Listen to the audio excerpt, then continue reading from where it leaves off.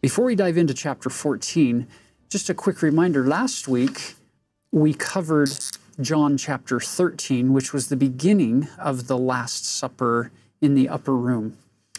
And if you look at this from a big perspective, from a bird's eye view, you have 13 and 14 in the upper room. Then at the end of 14, he tells them, "Arise, let us go hence." Now they start walking through the city and then up the Kidron Valley as he discourses to them on various subjects. In chapters 15 and 16, you get to the top of the Kidron Valley, and before entering into Gethsemane, he pauses there in chapter 17 and gives the great high priestly or intercessory prayer in chapter 17. What I wanted to point out here is if you do some simple math and count this up, you have 13 through 17, 5 chapters, all take place within a few hours of time in a 33-year life of the Savior Jesus Christ. 5 chapters out of John's total 21. We're right in the neighborhood of 1/4 of his entire gospel, of everything John, who is in the Savior's inner circle, everything he could have taught us. He's putting significant emphasis on this few hours of experience with Jesus right before going into Gethsemane. And then if you add chapter 18, which is John's account of Gethsemane, and 19, his account of the trials and the crucifixion of Christ, if you add that to the mix, you're adding a few more hours of time. Now you're at 7 out of 21 of John's chapters. That's 1/3 of the entire Gospel of John is taken up from the evening of Thursday when he goes into the Last Supper through early in the morning on Friday of the crucifixion. Just over a 12-hour segment of Jesus' life, and we've got 1/3 of the time spent. So I only pointed that out because I think we're going to see as we dive in that some of the greatest truths, some of the biggest theology that Jesus is going to share in his ministry comes at such a critical time when he's literally moments away from beginning his infinite atoning sacrifice, beginning in Gethsemane. So as we move into chapter 14 of John, we're concluding this Last Supper that Jesus has had. And right here in verse 34 of John 13, he says, "A new commandment I give unto you, that ye love one another as I have loved you, that ye also love one another." Tyler has pointed out that Jesus is about to go engage in the most loving act of his entire life.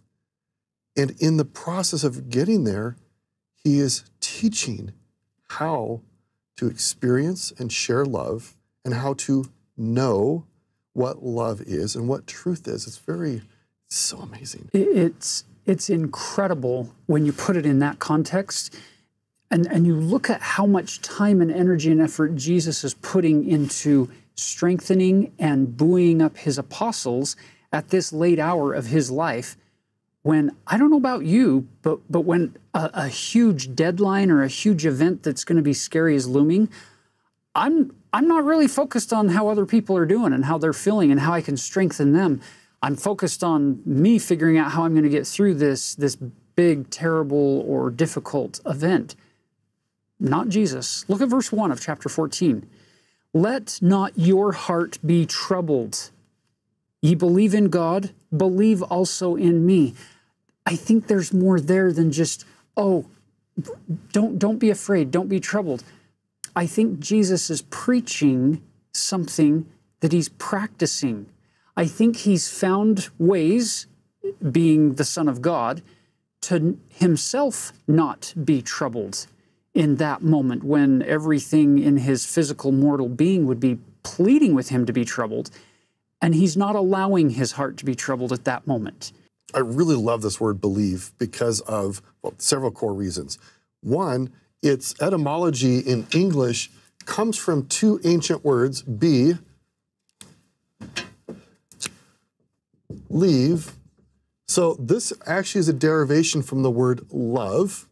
Notice how we talked about Jesus is trying to show and teach love. And when he asks people to believe, one of the essences of that meaning of the word is about love. And be means 100%. So when we believe God, we show that we are 100% love him. We want to be in a loving relationship. As we also consider the expansive covenantal context of the word believe, it means to be in a faithful, loyal, fidelity relationship. So when he says, believe in me, he's encouraging him to think about how he and his Father have been covenantally loyal and faithful to all of God's people for all time and eternity. And Jesus is now saying, be like us. We have been loyal to you. We have shown you loved. We've believed in you. We have loved you. Do the same. If you believe in me and join this loving relationship, you will have eternal love. And really, this is the essence of the gospel. It's love. Isn't it fascinating that we live in a world that's providing us all kinds of causes, all kinds of doctrines and teachings, and encouraging us to believe them? Well, stop and think about it. If you believe an untruth, you now put your love and your focus and your time and your energy and your talent and your goals and your future vision in a direction that isn't going to deliver. It's not going to produce. Whereas Jesus says, and believe also in me. It's put your love, put your focus 100% on me. Trust me. Believe in me. And then that will cause us to act in ways that would help us to become like him. Such a powerful concept here. Then verse 2, he goes on to say, in my Father's house are many mansions. Joseph Smith would use the word kingdoms. This verse, this concept, is one that helped plant a seed in the mind of a prophet to begin thinking through and asking questions that would eventually lead to the revelation given in Doctrine and Covenants section 76 with the degrees of glory. That idea that it isn't just heaven or hell, and there's this dividing line between the lowest person in heaven and the highest person in hell, where one sin separated them, and wow, it's rough to be that guy that ended up in hell. It's that idea of, no, there are many kingdoms, many mansions, that depending on how we choose to live our life will determine the kind of mansion, the kind of kingdom we end up in. Tied into that incredible talk by President Russell M. Nelson called Choices for Eternity, that we, to a large degree, determine these kingdoms that we're going to inherit one day through the grace and the merits and the mercy of Jesus Christ. The underlying Greek word conveys that essence. The underlying Greek word is meno. In fact, our word mansion comes from that word. But it literally means to remain or abide. Think about that song we sing, Abide with Me, where we invite Jesus to remain with us. So when Jesus says there's many places where you could remain, well, if you choose to progress to a certain point and then stop and say, I'm remaining here, there are many mansions in the Father's house. And God will absolutely protect your agency. If you choose to only get to this spot and remain there and abide there, he will honor that. But if you want to go further and go further along the way of following Jesus and believing in him more, showing even more love and faithfulness, you will go farther and further into remaining in his presence. So he continues by saying, if it were not so, if I didn't have many mansions, many kingdoms, I would have told you. I go to prepare a place for you.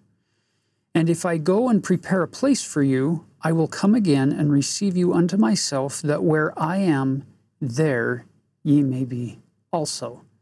Pretty powerful promise. And whither I go, ye know not. So this word receive, the underlying Greek word, also comes from the word of to take. So when you take something, it's an agentive action where you're doing something to acquire something. So this idea of receive has in its essence that Jesus is proactively doing something to receive you. It's not him passively just sitting around and like, oh, look at these people who showed up in my mansion. He is proactively taking you, not to overstep the boundaries of your agency, but he does everything in his power to bring you along. So this idea of, we're talking about mansions, we're talking about kingdoms. Keep in mind that in a gospel context, often we put all of our eggs, or most of our eggs, in the destination basket, this end goal. I want to go to heaven. I want to get to one of these kingdoms or to this mansion on high. The reality is that there are incredible experiences and incredible truths to be found, discovered, and enjoyed along the way, the journey versus that ultimate destination. And look at his wording here. Verse 4, whither I go, ye know, and the way ye know. And that's when Thomas asked him the question, Lord, we know not whither thou goest, and how can we know the way? You're talking as if we understand what you're saying, and we don't yet get what is the way. And I love the Savior's response. Jesus saith unto him, I am the way, the truth, and the life. No man cometh unto the Father but by me. The journey, the way, the path is Christ. The destination is Christ, who then turns you to the Father. He is in and of and through this entire process as well as the destination. So the base meaning of jur is the word day. Every day matters. I get it. Some days are worse than others, and some days we're like, I can't wait for this day or week or month or year to end. The intention here is that every day we can experience the love of God. Every day we can love him back and love those around us. In the midst of suffering and trials and challenges, we can choose love. That is the way, as Jesus points out. And this is what we're going to see here in the next chapter or two, Jesus really honing in on how can you know or see the way that on a day-by-day basis you can be in that loving covenantal relationship with God and feel joy. So look at the three words that Jesus uses here. I am the way, the truth, and the life. No man cometh unto the Father but by me. Think about the significance of him using this precursor, I am, ego eimi, this identity forming phrase. I am, he's revealing his soul, his characteristics, his perfections, his attributes to us. And here we get three of them. I am the way. Don't think of a path. Think of me. Just do the things you've seen me do. I am the way. I am the truth. He exudes truth. He embodies truth. He is the truth. Think about Father Lehi's dream in 1 Nephi chapter 8. He had the straight and narrow path. There was a rod of iron. And then there was a tree. And the tree was called the tree of life. I am the way, the truth, and the life. Everything in the gospel of Jesus Christ brings us to the Lord Jesus Christ. Every step, I can't go any step forward in a direction that really matters, that's progression, without him. I can't define my own truth. I can't come up with my own realities. I have to find his truth and hold to it, hold fast, continually pressing forward, holding on to him, not just a rod of metal, a rod of iron. It's holding on to him that then helps me progress and move forward. And back to our discussion of believe, which now brings me to him as the representation of the tree of life, where I now I'm given that opportunity to partake of the fruit of eternal life, which is the greatest of all of the gifts of God, from Doctrine and Covenants, section 14, verse 7. Powerful concepts here, all of which are focusing us and his apostles at that very late hour of his life on him as their Savior and Redeemer, because there's no other path that leads to the Father. So let's dwell just a bit more on this question from Thomas. Lord, we know not whither thou goest, and how can we know the way? And Jesus had said, verse 4, whither I go ye know, and the way ye know. And then we see the way, the truth, and the life. So there's a fancy word that is used in the field of learning called epistemology. Now, I don't think it's going to show up on the final exam to get into the pearly gates. But this word essentially means the study of how we know. And these chapters here teach us how to acquire, acquire, and be grounded in truth so we can know Jesus and know his love. So this chapter is about knowing and doing. And Jesus tries to demonstrate these things. So there's a couple of really interesting words. We talk about the way. In fact, it's interesting. We have this word, method. And the latter part of this word means way or path. We talked about Jesus being the way. And the meta means to follow, or what goes after. In fact, just as a little aside, one of the great ancient Greek scientists was a man named Aristotle. His teacher had been Plato, and Plato had his teacher was Socrates. Aristotle was a great systematizer of knowledge. And he wrote a book about nature, everything you might find in nature. And the Greek word for nature is physics. So he wrote a book called Physics. Well, then he wanted to write a book about things that aren't found in physical nature. Maybe they're up in the heavens or in the ether or spiritual. And he didn't know what to call the book. So he literally called it the book that follows the book on physics, or metaphysics. So if you ever hear people talk about metaphysics, that's where it comes from. The book that follows after the book on physics, or the things that are in nature, or physical or tangible. Where we're going with this is, if you want to know something, you have to follow a path to get there. Imagine you're on a hike and with a friend, and you take separate directions up a mountain, and your friend gets to one overlook and you get to another. And then you come back and share with each other your perspective of what you saw. Now, you might be looking at the same scene, but from different angles, and so you're going to have a different experience or a different set of knowledge about the same thing. Now, imagine that you get to the bottom of a mountain and you meet a stranger who starts explaining what they know or what they see, but they can't tell you the path or the way that they got to where they know something. And Jesus wants us to be clear about what truth is and how to get there. We can use this in our world today. We have a world full of lots of ideas, and in some cases, a lot of confusion and misinformation. And it's important for everybody that we can document or identify the path that we followed, the method we used to gain our knowledge or insight.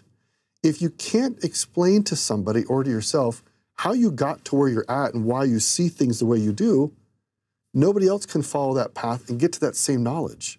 Furthermore, if you have somebody trying to convince you of something, and they also cannot share a method with you that's repeatable and visible and useful for you to also follow that path and to see how they see things, it'll be very difficult for you to share or participate in their knowledge. So let's tie this in to the epistemology or the methods of God. What is our epistemology for how we know truth? And I learned this from a friend yesterday. Her name is Joan Boren, and she shared this really powerful scripture with me that I've read a lot of times, but I never realized it was teaching about epistemology, about how to know all truth. And listen to what Nephi says. Now, we've been talking about life, the tree of life. That's 1 Nephi chapter 8. Nephi then wants to have his own experience. He wants to follow the path that his dad has followed and see as his dad has seen. So he also has a vision of the tree of life. And the angel is working with Nephi to know things. And he asks Nephi a question, and Nephi says this, I know that God loveth his children. Nevertheless, I do not know the meaning of all things. Wow, that's powerful. Nephi's epistemology, or the foundation for what he knows, is grounded in the love of God. Nephi recognizes, I don't know everything, but if I start with the love of God, that I do know, and from that I can build into knowing anything else. Think about how this connects here. This is exactly what Jesus is trying to teach his disciples. Love. Love one another. This is how you demonstrate the method or the path for people to know God, that they too can also see his love. We should tie this into the Book of Mormon. The Book of Mormon, the title likely means in ancient Egyptian, the book of God's love endures forever. So in your life, if you want to know more and see more truth, perhaps we could follow the method of Nephi by being grounded first in the epistemology or in the foundation of knowing that God loves his children. And I can be secure in that truth, and that truth will then allow me to have the experience with all other truth that is good, lovely, praiseworthy, and of good report. As we move forward into the chapter, some of the things you might look for are words about knowing, seeing, loving, truth. And there's a lot of these words that show up in this chapter. And it's interesting that Jesus uses words like, I'm going to manifest, or I'm going to show, or I'm going to teach. And all these have to do with coming to know things. And they're often based in a word like evidence. And if you notice that the base of the word evidence is video, and videos are something that you see, vision. So ultimately what God wants is for us to see him and to know him as he is, because he sees us. So again, as we look for how to know God, we have now seen him. Can we follow after him? And what evidences do we have of his love? And can we give evidence out to the world of love? So in your life, if you're feeling confused about anything, get back into where does love begin and where is there evidence of what's real? Not just what I feel or hope is true. Those can be good things. But how can I show through love evidence of what God is? And this actually, I think, Tyler, is true about any field of study. If you begin with love and then use good evidence to see God's love expressed through anything that's good, true, or lovely, we can be led aright and not be misguided by misinformation. Amen to that. So if we go to verse 7 now, he says, if ye had known me, ye should have known my Father also, and from henceforth ye know him and have seen him.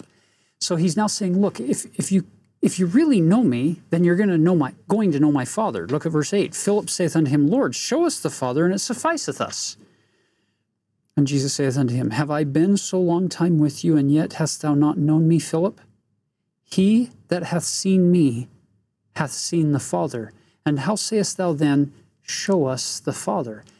This verse and verse 10 are used frequently in a Trinitarian context to say, see, he's teaching this Trinity doctrine here. Look at verse 10. Believest thou not that I am in the Father, and the Father in me, and the words that I speak unto you, I speak not of myself, but the Father that dwelleth in me, he doeth the works. It feels and sounds very Trinitarian. Now we get into the theological aspects of Jesus's final teachings here to his apostles, and it's profound. There's this concept in Scripture study and teaching called proof texting. What proof texting is when you take one or two verses or a small section of Scriptures and you pull it off of the page, and then you elevate it above everything else and say, see, I've now found the text to prove my point. I'm right, and you're proving that point using an isolated set of teachings. And we have to be careful, because this doesn't just happen with scriptures. It can also happen with words of the living prophets. It would be very easy to take a sentence or a phrase or one talk and pull it out of all of the other talks and all of the other teachings that have come to us from our inspired leaders, and then exalt that one teaching above all the rest and say, okay, see, here's my point, it's proved. And we end up playing doctrinal chess, if we're not careful, in Bible bashing or in arguments over doctrine, because we're proof texting. So our invitation as we go through here is to read all of the words that John gives us, not just isolate a few verses like that one, because you could see how easy it would be to teach that doctrine of the Trinity in that context. Oh, that's funny. It's the word I was going to write. So the text, what goes with the text? If you don't have context, the text is just a con. What Tyler is teaching here is that we can't just look at one word or one phrase in isolation. We need to see it in its larger context. Just like you are not simply a single action that happens at 10 a.m. on a Monday morning. You are a larger context, and life, and God knows that. And when we offer each other grace and understand where people are coming from and their life context, we also end up not misjudging. And we want to be careful that we truly see the truth that God has provided in the text instead of imposing the meaning we think the text should be telling us. So let's look at the word that he used there repeatedly, in. So you saw that in verse 10. The Father in me, and the Father dwelleth in me. And then verse 11, believe me that I am in the Father, and the Father in me, or else believe me for the very work's sake. Okay? Now, we read on. We read all of John's writing here. Verse 12, verily, verily, I say unto you, he that believeth on me, the works that I do, shall he do also, and greater works than these shall he do, because I go unto my Father, which is an interesting concept. Father dwelleth in me, I dwell in him, but I'm now going to go unto my Father. And whatsoever ye shall ask in my name, that will I do, that the Father may be glorified in the Son. And now you get this incredible teaching, starting in verse 15. If ye love me, keep my commandments. I need to just pause here and say, often members of the church will get questioned or even at times attacked in friendly ways, but attacked by people who say, people in your church, you believe that you have to do things in order to be saved. We believe we're saved by grace, and you have to work your way into heaven. The funny thing about that is if you want to proof text certain passages in the Bible, largely from the writings of Paul, you could see how that teaching could sound very plausible and reasonable. And it is true, we are saved by grace. We are totally saved by grace. But the fascinating aspect is to read the words of Jesus Christ in the Gospels, because Jesus never once uses the phrase, you're saved by my grace. Not once. Not once does he even use the Greek word charis, which is grace, in a salvific way. He only ever uses it by saying things like, if you do nice things to those who are kind to you, what grace is there in that? That's the way he uses the word grace. And some would say, well, wait, Jesus doesn't ever use the word grace in a salvation way? And the answer is no. Not even in the Book of Mormon, 3rd Nephi account, does he ever use the word grace. And someone would say, well, why not if it's such an important concept? I would suggest that Jesus embodies grace. His giving to us of his commandments and of his love and of his forgiveness and his mercy, he is embodying grace. But it doesn't mean that I can just sit back and let him embody grace and then eat, drink, and be merry, for tomorrow I die, as long as I've accepted him. Look at what he says. If ye love me, keep my commandments. Are you seeing how this doesn't have to be in opposition to or in competition with grace? That it can actually be the embodiment of his grace? That he's saying, I'm giving you commandments. It's a gift of grace from me that I'm giving you commandments so that you can know how to act. You can know how to talk. You can know what to believe. That's grace. And now, as you struggle to keep those commandments, I will forgive you. That's grace. As you are able to keep those commandments, it's because you've drawn on my power. I'm enabling you. I'm helping you to keep those commandments. That's grace. It's everywhere in these teachings. The fact that he's focusing on his apostles, it's grace. It's all there, even though the word isn't there. And no, we aren't working our way into heaven. We're striving to come unto Christ. It's our job to come to him with his help, and it's his job to get us to heaven. Let's build on this.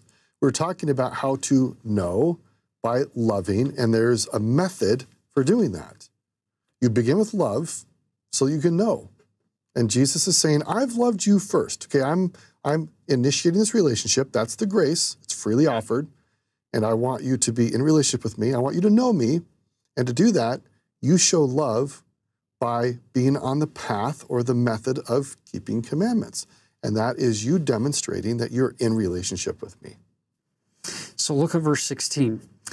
I will pray the Father, and he shall give you another comforter, that he may abide with you forever. Are you noticing what's included in verse 16? Jesus is going to pray to the Father that he would give you another comforter to abide with you forever.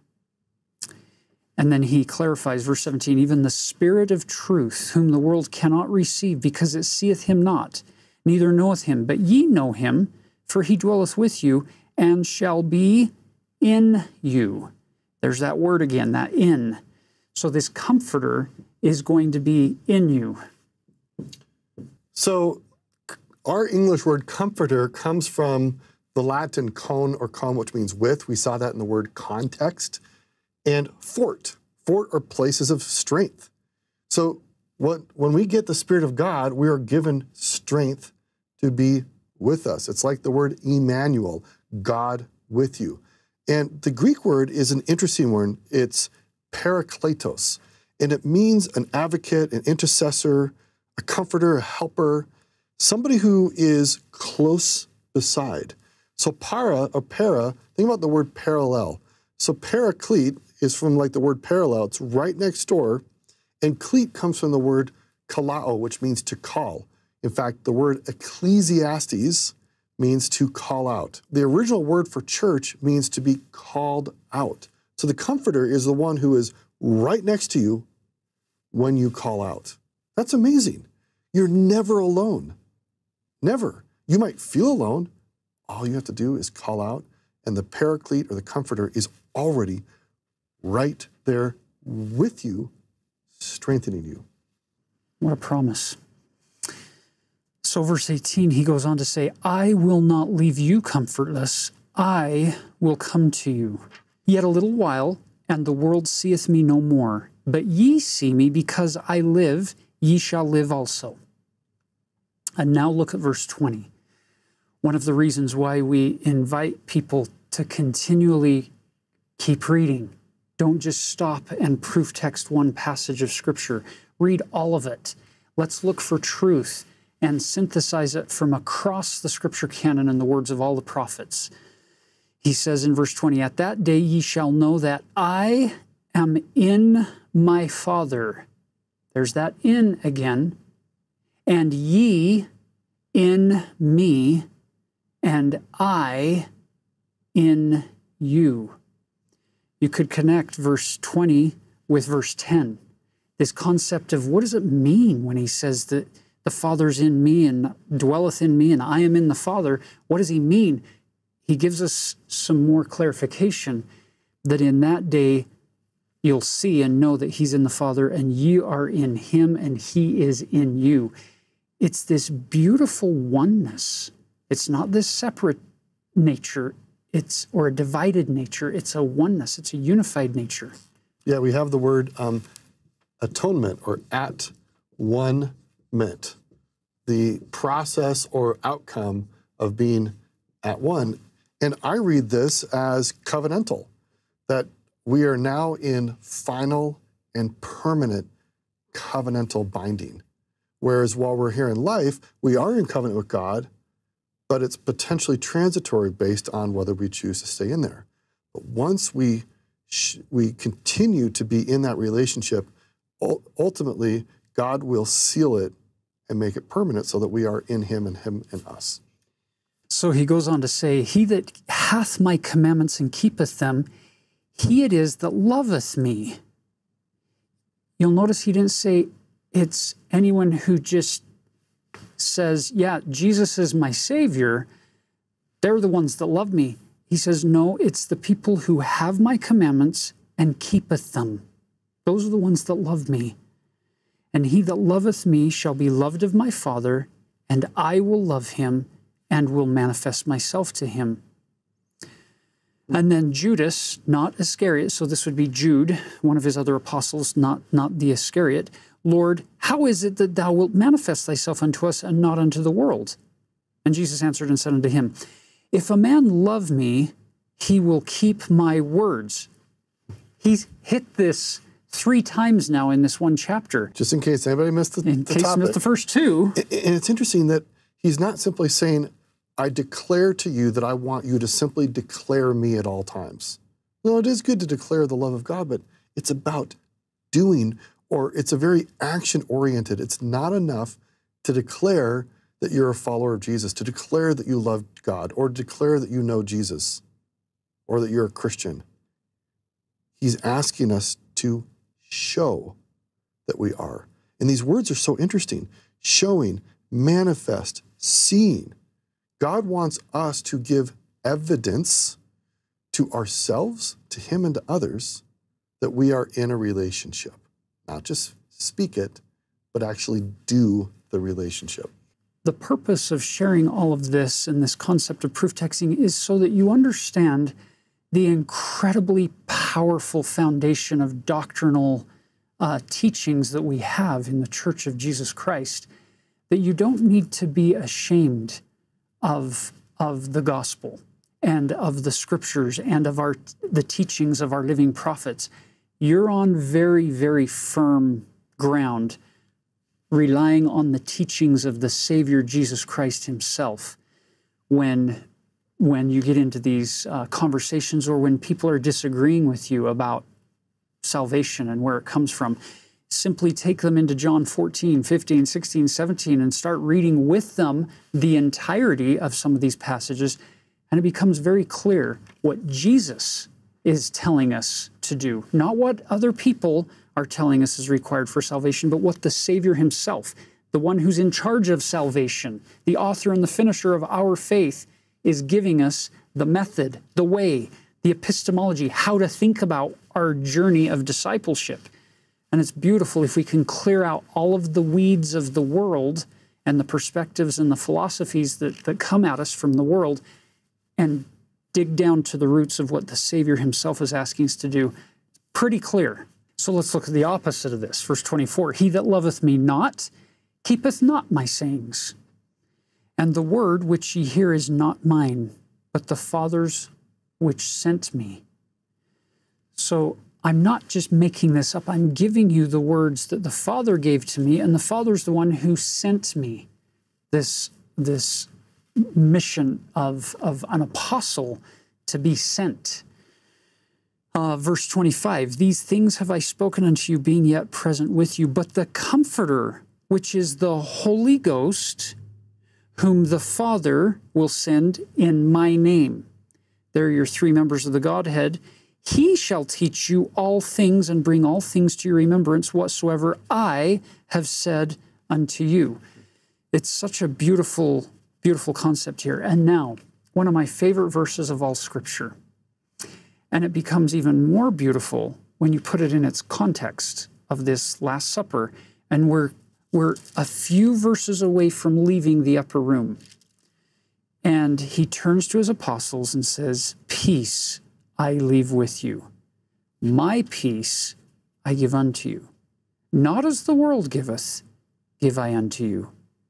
Let not your heart be troubled, neither let it be afraid." Those words are so sobering because Jesus is doing more than just teaching us his gospel. He's showing us his grace. He's extending his grace, and he's revealing himself. If I ever hope to be in him and have him in me, I need to know what he is like. I need to know his attributes, his characteristics, his perfections. And he's modeling for us in this highly anxious moment of his life when he could be so turned inward, he becomes even more turned outward and worried about his apostles feeling peace. That is grace embodied in the Savior Jesus Christ. And I want to be more like him. And he's given us the blueprints by showing us example after example after example, as well as teaching us the way, teaching us his words. And now it's our job to rely on him to walk that path of discipleship, the covenant path that he's laid out for us. Verse 28, he says, "Ye have heard how I said unto you, I go away and come again unto you. If ye loved me, ye would rejoice because I said, I go unto the Father, for my Father is greater than I." He sets up an inequality here that has been debated through the ages, and it was a serious debate back at the Council of Nicaea between Athanasius and Arius. The Athanasian doctrine that the Son was co-equal and co-eternal with the Father, and Arius saying, no, he's less than the Father, and they thought that was heretic. When in reality, Arius they said he was proof texting because he was using verses like verse 28 to say, Jesus himself said, the Father is greater than I. And so you get these doctrinal debates. Now, was everything Arius taught accurate? No. Was everything Athanasius taught accurate? No. But they were doing the best they could with their perspective of saying, here's the destination, and turns out they were both off for different reasons. I even wonder, okay, so people wanted to intellectually debate. I wonder if they'd taken their time to keep the commandments. I'm sure they were probably good guys, but take the time to love their neighbor and to do good in the world. I just wonder, like, what if we just spent more time trying to be like Jesus? As far as we know, we never see Jesus doing these kinds of debates, ever. He's just like, I want you to love God by taking care of those around you. And he was very full of alacrity doing that. And I think sometimes we get into these modes where we want to create us versus them. And, oh, you're not part of my tribe, so you're bad. God's like, no, it's a whole tribe of people who just want to act in love. So I kind of feel sad we had a lot of wasted decades and centuries over debates that probably didn't help us know God better. Yeah, which now brings us to the conclusion of that experience in the upper room. Verse 29, "And now I have told you before it come to pass, that when it is come to pass, ye might believe." I've prophesied these things so that when they happen, it will enhance your belief. It'll make your faith in me even stronger. Verse 30, "Hereafter I will not talk much with you." And then let's jump down to the Joseph Smith translation footnote. "For the prince of darkness, who is of this world, cometh, but hath no power over me. But he hath power over you." That JST footnote is sobering. It's that reality, another extension of the Savior's grace. Though the prince of darkness has no power over the Savior, he's saying he will have power over you, so you need me because I can overcome him. But you have to invite me in. You have to allow me to give you that strength to overcome the power of the darkness. And then he finishes with verse 31, "But that the world may know that I love the Father, and as the Father gave me commandment, even so I do." Did you catch it?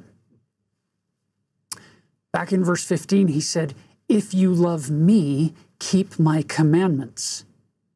And now in verse 31, he's telling us, as the Father gave me commandment, even so I do. Makes you think he probably learned that concept from his Father, saying to him, if you love me, keep my commandments. Not that the Father had to say that, but it's that same concept of Jesus modeling, do the things that you're told or asked to do by the trustworthy person whom you really love. And ultimately, the first person you're supposed to love is God with all of your heart, might, mind, and strength, and your whole soul. So Jesus modeled that for us yet again. And now he's sitting there at that supper. It's all finished. His initial teachings are complete. And he gives 5 of the most incredible words that I know of in Scripture. And at first pass, you might think, what are you talking about? The words are, arise, let us go hence. And you're thinking, what's so unique about that? Well, you know where hence is going to take them. You know where hence is. It's called Gethsemane. And it's not his apostles saying, okay, Jesus, your moment's come.